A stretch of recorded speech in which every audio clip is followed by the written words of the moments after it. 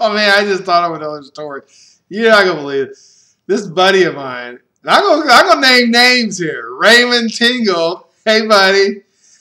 And this was he had just got this speedboat. It had the big Mercury engine on the back of it. I mean, it was like it was a fast, powerful boat.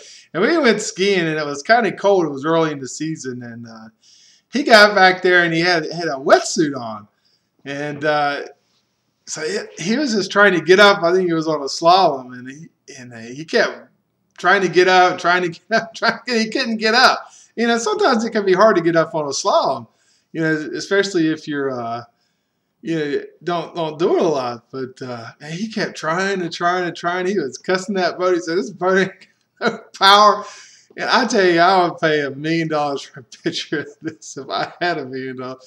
But he finally gets up.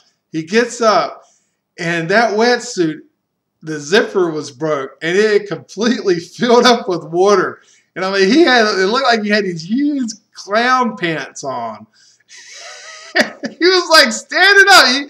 I mean, this is how much determination this guy had. And I think Bill Tingle and maybe Aaron Everett were in the boat. And gosh, he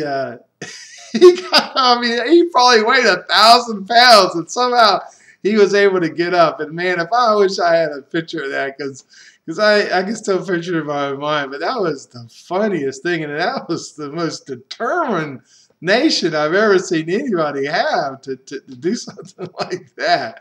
But I guess it's all that farming, hard work on the farm, gave him the strength to do that. You guys take care.